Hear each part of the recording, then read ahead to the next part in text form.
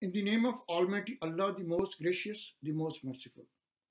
As Muhammad, peace be upon him, narrated, if anyone travels on a road in search of knowledge, Almighty Allah will cause him to travel on one of the roads of paradise. Hello everyone, this is a Dr. Tariq Masood. Thank you very much for watching my videos and your wonderful support to make the channel a grand success. We are a family, a partner. Please share and subscribe our channel if you haven't done so far. We as a team can work together to convert challenges into opportunities and opportunities into success stories. These success stories can be monetized into value addition in the world by large. Thank you very much for watching my videos. Today I'm going to discuss my lecture number 5 on fluidized catalytic cracking, lecture number 6, normal operation and shutdown and startup procedure. Okay, before my lecture, I used to read a Quranic verse. Qala Rabbi shrah li sadri wa yassir li amri wahlul uqdatam min lisani yafqahu qawli Allahumma Rabbi zidni ilma. O my Lord, open my chest and ease my task for me, and loose a knot from my tongue that they may understand my saying. Allahumma Rabbi zidni ilma, O Allah, advance me in my knowledge and true understanding. Okay, fluid catalytic cracking, lecture number 6, normal operation. Okay, key takeaway point from lecture number 6. We have already discussed our process control guidelines, reactor and regenerator heat balance. Today we are going to discuss conversion, gasoline selectivity, C3 and C4 recovery, off-spec handling, slope handling, set point list for main process control parameters. Heat balance, reactor regenerator heat balance. The heat consumed in the reactor is supplied by the hot catalyst circulated to the riser. At steady state, the heat consumed in the reactor must balance the heat produced in the regenerator. The reactor heat is based on the per kg of fresh feed basis, while that of the regenerator is on a per kg of coke basis. These two can be equated using the raw oil to coke weight fractions to determine the heat of the reaction. Okay, first, H regenerator times by kg coke per kg raw oil is equal to H reactor, how much heat produced by the reactor. Okay, 5884 kilocalorie per kg coke times by 11,424 kg per hour of coke divided by 187,299 kg per hour raw oil. So equal to 292 kilocalorie per kg raw oil plus delta heat of reaction. Okay, the delta heat of reaction is equal to 67 kilocalorie per kg raw oil. Okay, furthermore, we are going to discuss UOPK factor from API and angular distillation. First, the data. The specific gravity is 0.8654 and ASTM distillations, the volume percentage 10, 30, 50, 70 and 90. So it's equal to 660 degree F, 781, 887, 1015 and 1075 degree of Fahrenheit. Step 1. Calculate the average boiling point VABP. So VABP basically over here, these values are added up here. So we have calculated VABP, the average boiling point. We have a 5 figures 660 plus 781 plus 887 plus 1015 and 1075 degree Fahrenheit divided by 5. So the average VAB we got 778.4. Okay. My next step, the angular slope. To calculate angular slope, this is my final value, number 5th, and this is the first value. So the first and the final value, the 1075 minus 660 degree divided by 80 is equal to 4.525. That is my slope value. Okay, Step 3. Calculate the cubic average boiling point. Okay. Cubic average boiling point is equal to VABP, as we have calculated in my last slide, times by A plus B is equal to 770.2. Okay, where A is equal to a point 0.000297, a constant factor, times by slope plus a 0.00143, that is another constant factor, times by slope plus 1. Okay, so the A is equal to 1.01259, B is equal to minus a 0.58 times by slope minus 1.339 times by slope. So the B equal to 17.9553. Okay, so this step 4, calculate UPK. UPK is equal to cap P plus a 459.69.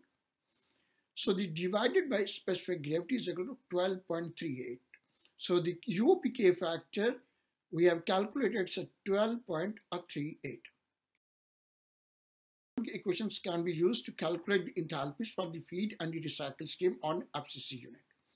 Liquid enthalpies equations, the A1, A2, A3, A4 and A5, these have been calculated by specific gravity, UPK factor and numerous constant factors.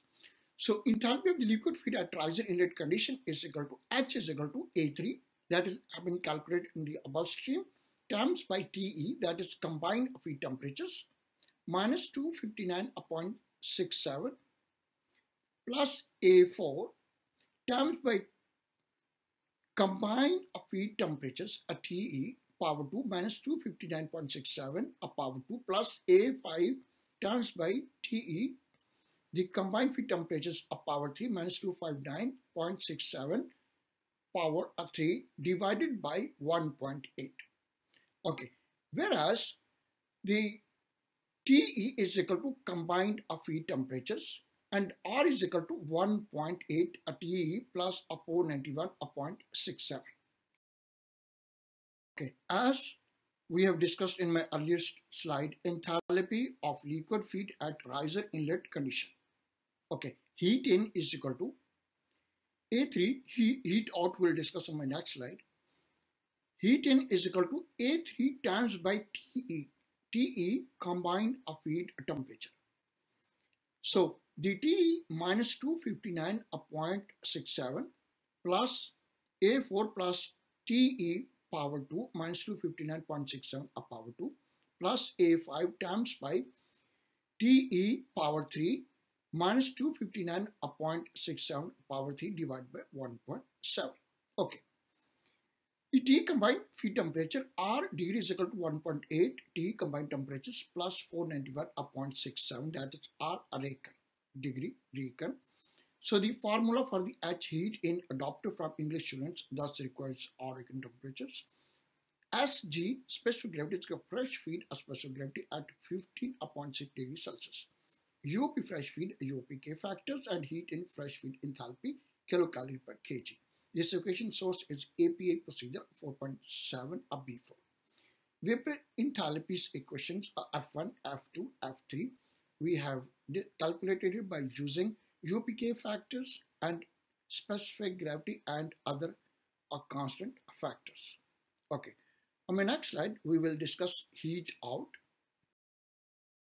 We have discussed in earlier slide enthalpy of heavy petroleum fractions heat in. Now we are going to discuss enthalpy of heavy petroleum fractions heat out. Enthalpy of feed is a fully vaporized condition.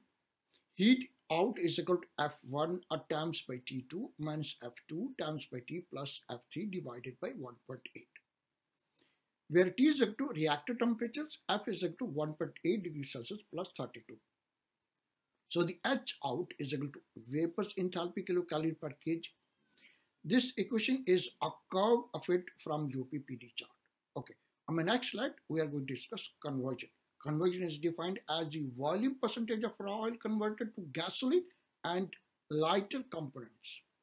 Okay, we are going to discuss on my next slide. Conversion is defined as the volume percentage of raw oil converted to gasoline and lighter component.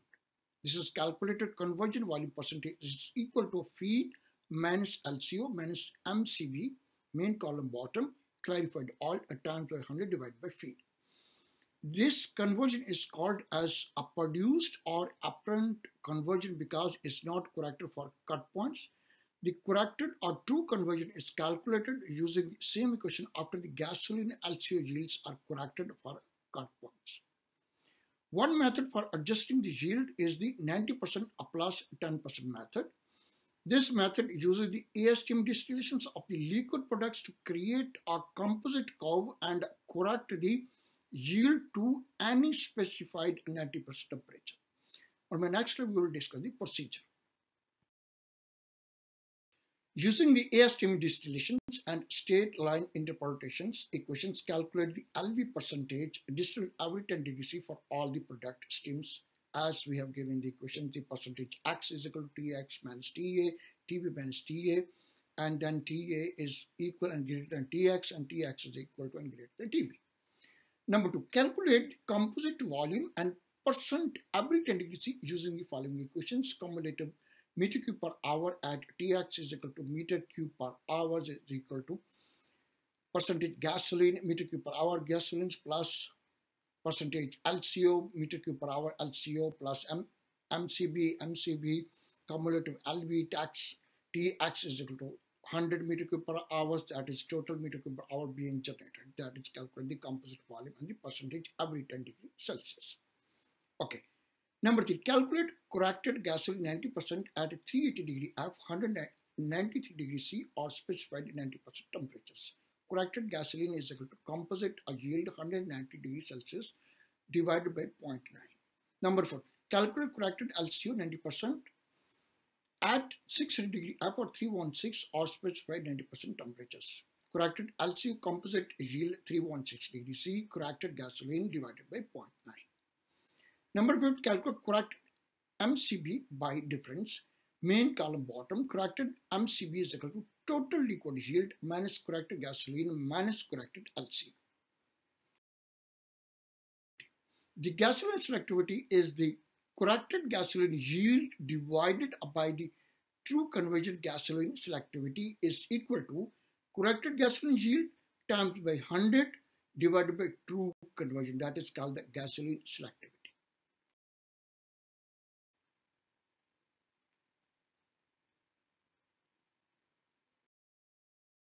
C3 and C4 recovery indicate how the gas concentration is performing. C3 recovery is calculated as C3 recovery volume percentage equal to C3 in LPG times by 100 divided by C3 in LPG plus C3 in fuel gas. Okay, C4 recovery is calculated as C4 recovery volume percentage equal to C4 in LPG times by 100 divided by C4 in LPG plus C4 in fuel gas plus C4 in gasoline. Okay, on my next slide, we are going to conclude our slide. The unit is provided with separate closed underground system to collect heavy hydrocarbon XH from the main column bottom system, lighter hydrocarbons XL and amine slopes AP from the low point drains, and to route the material to the respective drain drums. That could be a 4160, 4161 or 4150. Okay. Okay, set point list for the main process controllers. The first, case 1 and case 2, the first combustors. So the temperature should maintain a 716 degrees Celsius, reactor vapors of 529, regenerator reactor differential pressures 0.48, regenerator pressures of 1.86, and raw oil from heater 204 degrees Celsius. On stage 2, MC, main column overhead vapor temperature 113, wet gas compressor suction of pressure 0.63 bar G, heavy naphtha product meter cube per hour 33.3, LCO light cyclic oil product meter cube per hour 43.6. The debutanizers of pressure must be maintained 10.8. Debutanizer are Triton temperature 92 degrees Celsius, naphtha splitter 0.85 bar pressures, naphtha splitter overhead of vapors 111 degrees Celsius. Okay, today we have discussed UPK factors, convergence, gasoline selectivity, C3, C4 recovery, slope handling, and last we have also discussed set point list for the main process controllers. Next topic, we are going to discuss shutdown procedure of FCC unit. These are a few references.